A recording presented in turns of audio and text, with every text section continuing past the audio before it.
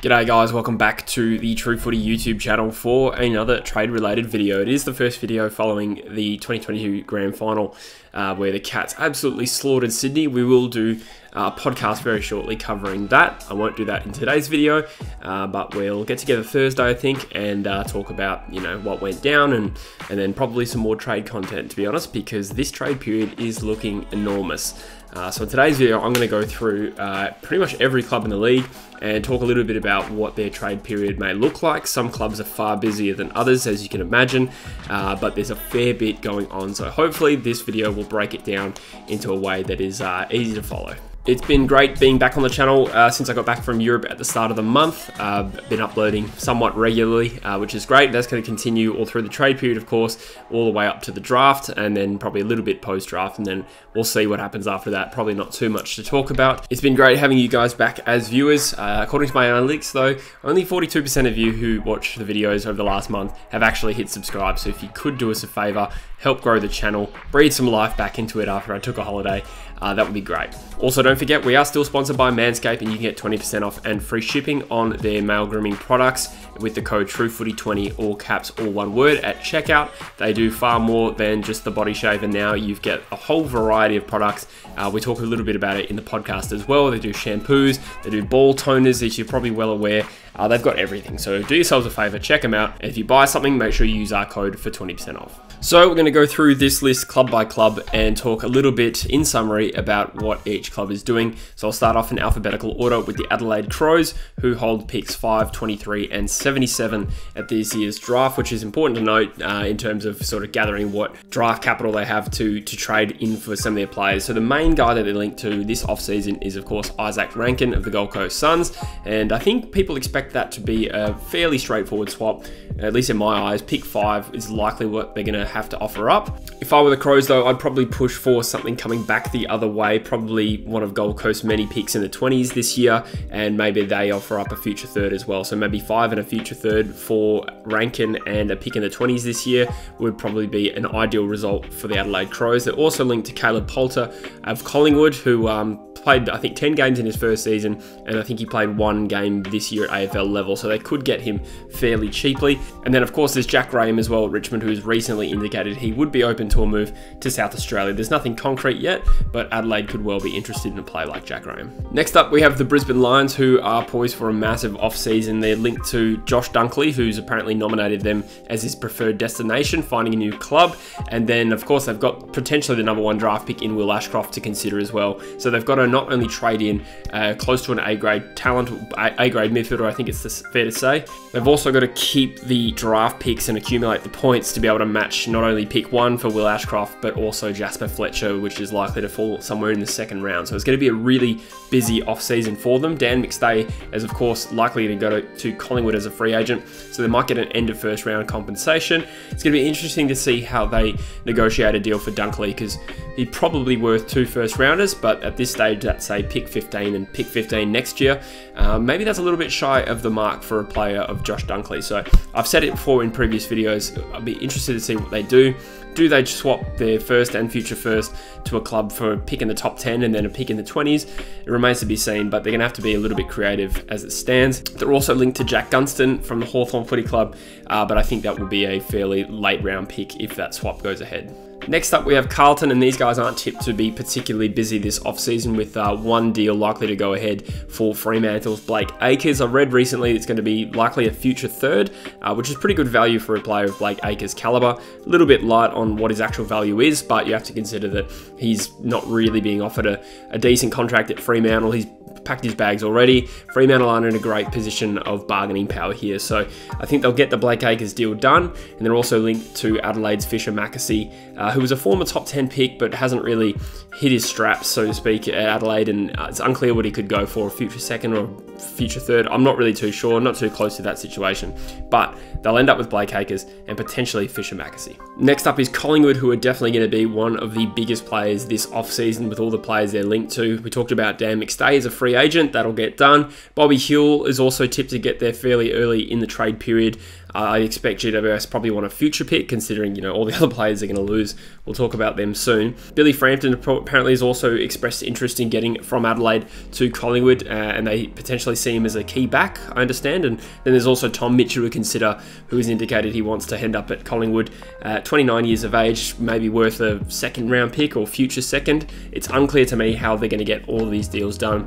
And then earlier today, it came out that Jordan De Goey has declined Collingwood's latest contract offer on the basis of some broad contract terms around his behaviour. It's not really clear what that means. For me, it was probably more just the wording of the contract clauses. So there is a little chance that De Goey, who's out of contract, does leave Collingwood, but I think at this stage, he's probably going to stay. I think they'll just have to negotiate some of those terms and make them a little bit more specific. How are they going to get all these deals done? They currently don't hold a second rounder, but they are also tipped to lose Brodie Grundy, potentially Oliver Henry and Caleb Poulter as well, that I explained previously. So there's a lot going out, a lot coming in. Collingwood probably certainly end up with McStay and Hill and probably Frampton. Tom Mitchell, that one's a little bit more uncertain, but regardless, Collingwood is going to be balls deep in this trade period. Then you have Essendon, who are actually tipped to be pretty quiet this particular offseason. They nearly got Bobby Hill last year, couldn't get the deal done as GWS didn't agree to terms. They've been loosely linked to Jack Bowes of the Gold Coast Suns, we'll talk about that deal shortly, and Jack Bytel of St Kilda, but nothing too dramatic from an Essendon point of view this offseason. If they can end up with Bowes and potentially a pick in the top 10, as was reported, that's a pretty damn good offseason. They are one of those teams that might sort of trade up and try and get a Harry Sheezel in the draft, but again, there's nothing concrete really suggesting they're going to try and do that. It's probably more of a fan theory that I have. Next, you have Fremantle, who again are going to be very active this offseason, both in a good way and a bad way. Obviously, they're tipped to get one of the biggest fish on the market in Luke Jackson. I think that will happen. I don't think West Coast is a realistic sort of destination for Jackson at this point, so they're going to be clearly focused on that, but also linked to losing guys like Lobb, Logue, Tucker, Akers, and Lloyd Meek, and that will help them accommodate a deal for Luke Jackson. Jeremy Sharp of the Gold Coast Suns is also tipped to want to go home and linked to Fremantle more so than West Coast, so that's a player that could come in. At this stage, they have declined Rory Lobb's request to join. I think it was the Western Bulldogs he officially requested. He certainly requested a trade, but personally, I think that deal will get done, but it does depend entirely on them landing Jackson. So if they don't land Jackson, which they will, then Lobb stays, but I reckon he goes to accommodate this deal. Then you've got the reigning premiers Geelong, who are linked to a couple of young players across the league, Tanner Bruhn and Oliver Henry of GWS and Collingwood, respectively. This one is going to be tricky to get done because they hold pick 18 in this year's draft and then probably a late first rounder in next year's draft. The second pick is pick 36. Personally, I think pick 36 this year or next is going to be a little bit light on for either Henry and Bruhn, but I also can't really see them trading 2 first rounders to recruit these players, even though both of them were first rounders from memory. I'm also not entirely sure Geelong is allowed to trade both first rounders, considering, you know, they gave up 2 first rounders for Jeremy Cameron as well. So the rules stipulate you have to take a certain amount of first round picks across a 4-year period. They're going to have to try and get these players in without trading both of their first rounders. The Gold Coast Suns are also going to be a fairly active side this trade period. They've got a whole raft of selections. They've got 7, 25, 31, 34, then 43 and 52. And from what it sounds like, they're not going to need to take all of these picks. So they're going to try and trade some of these second rounders into next year's draft, in my opinion. We've talked about them potentially and likely losing Isaac Rankin. We do know also that Ben Long has requested a trade to the Gold Coast Suns. They were linked to Johannesson as well, offered him a 3-year deal, but he today re-signed with the Western Bulldogs.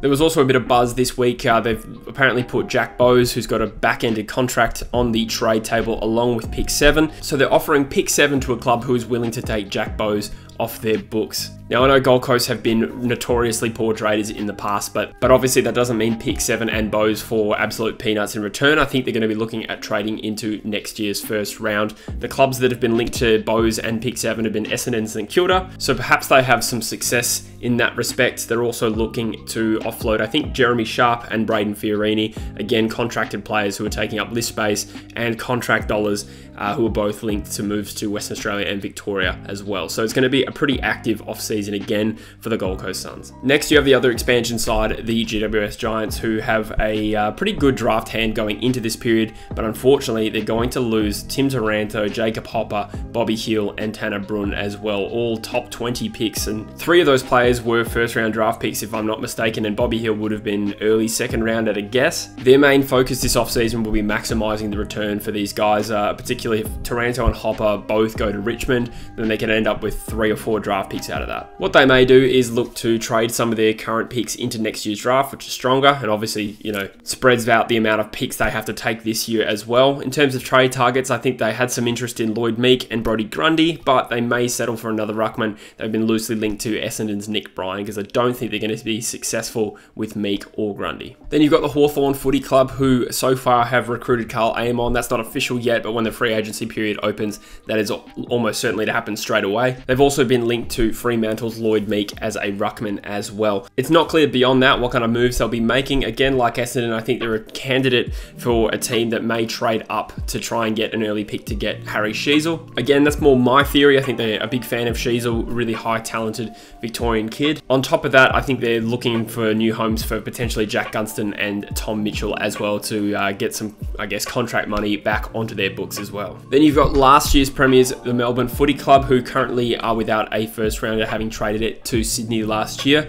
Their main focus this offseason, you'd think, will be getting the best return possible for Luke Jackson, who will likely end up at Fremantle, and I think they're likely to also end up with Brodie Grundy, whose relationship with Collingwood is fairly soured, and they're probably going to have Collingwood pay some of Grundy's salary to play for Melbourne as well. But given where Melbourne's list is at, obviously they're in contention. Grundy's still only 28, and if they get back into the first round this offseason, it could still be fairly productive for them. Then the Wooden Spooners are up next, who may or may not be coached by Alistair Clarkson. You'd think so at this stage that they will be. They're again tipped to be pretty active this off-season with a whole host of mature age talents linked to moves to North Melbourne. These guys include Griffin Logue, who I think has officially requested a trade to North, and Darcy Tucker. I'm not sure if that one's official yet, but he's certainly been linked to North Melbourne as well. So 2 Fremantle players there, and Hunter Clark has also been reportedly linked to a move to North Melbourne. On top of that, there's St Kilda's Brad Hill, who's on a massively inflated contract at St Kilda, who is interested in playing under Clarkson again, and perhaps St Kilda also want a bit of contract space off their books as well. It is hard to see how North Melbourne get all of these players onto their list. They did get a sort of, not a priority pick, but kind of like a package assistance from the AFL, where they got a future second and a future third, which they have to trade for established players. So maybe that helps them get, you know, Hunter Clark with a future second, Darcy Tucker with a future third. Then they have their own future second, which could get Griffin Logue, and at this stage, a future second for them could be pick 20. For me, it's a little bit unclear to see how Brad Hill, on top of those 3, gets onto their list, but either way, North are going to be an interesting team to watch this offseason. Next up, you have Port Adelaide, who have already lost a player unofficially. Carl Amon will likely join the Hawthorn Footy Club at the opening of the free agency period, and I think they think the compensation that's likely to generate is pick around 26 to 27. This for me is probably what's going to unlock a trade of Junior Rioli from West Coast to Port Adelaide. I've talked about this in previous videos. I think that's about the asking rate. I think that's what it'll go for. But regardless, Junior Rioli is probably their primary trade target this offseason. They were linked to Josh Dunkley, who has then subsequently requested a trade to the Lions, but I guess you could say that it's not over till it's over. They're still, in theory, in the race for Josh Dunkley. We did talk a little bit earlier about Jack Graham, who may be open to a move to South Australia. If Adelaide have their hands full getting the Rankin deal done, Port Adelaide could swoop and get a very handy player in Jack Graham on their list. Then there's Richmond, and I've done videos on this situation already, but they're likely to bring in both Tim Taranto and Jacob Hopper, who have requested trades to the Richmond Footy Club, and this, in my opinion, is probably going to cost Richmond 2 years worth of draft picks. Jack Graham potentially leaving the club may allow them to get back into the first or second round either this year or next, but it's obviously going to be a trade-focused sort of year for Richmond this offseason. Next up is St Kilda, who have been linked to a few players leaving. There's Hunter Clark, who we talked about, Ben Long to the Gold Coast Suns, and potentially Brad Hill, of course, as well. They're one of the 2 teams linked to Gold Coast Jack Bowes, as well as pick 7. Again, this is likely going to cost them a future first pick, I would imagine. Of course, the cost of getting Bowes and pick 7 is being able to take on his massively back-ended contract, but that might be another thing that sort of unlocks a move for Brad Hill to move to another club. They also had a few retirements, which opens up some money for them. Paddy Ryder, Jaron Geary, and Dan Hanbury, of course, retired off their list as well. So good opportunity here for St Kilda to get creative. Then there's the Sydney Swans, the gallant runners-up, we'll say, in this year's grand final. Not really linked to getting too many players onto their list. Obviously, they've got a great list balance as it currently stands. Plenty of top-end talent. They were linked to Dusty Martin earlier in the year, and obviously he's either re-signed or about to re-sign with Richmond as well. So I expect it to be a quiet trade period for the Swans this year.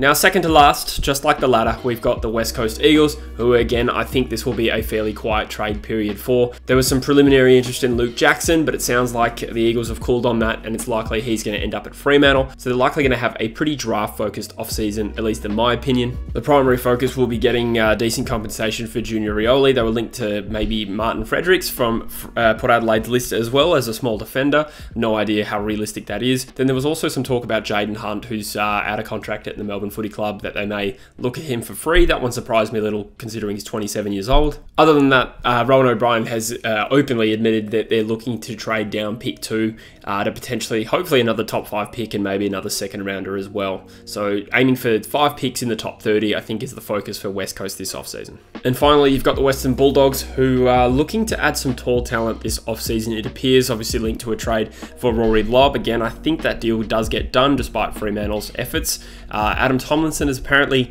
had a medical at Whitten Oval as well. Then, of course, Liam Jones is apparently going to be re-entering the league with the Western Bulldogs as a delisted free agent as well. So suddenly that's some tall timber that they've got, which is probably the weakness at either end for them. Then there's a couple of key players who may request trades away from the club. Josh Dunkley may end up at Brisbane at this stage. It seems like he's not going to play for the Bulldogs next year. So there's a good chance for them to get a couple of first rounders back into the list, both this year and next. And then, of course, it came out today as well that Lachie Hunter is open to a move away from the footy club as well. So they're kind of losing a bit of midfield talent, but strengthening at the bookends of either side of the field. So it has appeared a weakness for the Bulldogs in recent years, a lack of a real lockdown key defender. So Liam Jones could be a great pickup for them for free, basically. Tomlinson may go back as well, but they probably also need to draft a key back as well, and they're probably going to end up with the draft capital to do it.